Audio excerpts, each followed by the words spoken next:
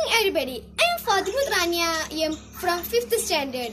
Today I will like to share a few words about International Women's Day. International Women's Day is a great milestone in women's empowerment. The day is also a reminder of the progress made by women in health, education, economy, politics, and health and family.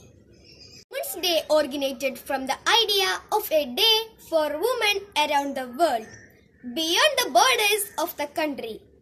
International Women's Day is celebrated on March 8 every year. The idea of International Women's Day paved the way for the commemoration of the lives of women who had to live in low wages and poor working conditions in many countries that were stepping into industrial growth in the early 20th century.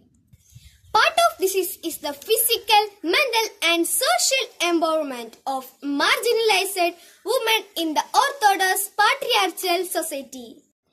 Ideas such as gender equality and gender justice are often upheld in this regard. Ending discrimination and violence against women is one of the main objectives of International Women's Day. Thank you. Have a nice day.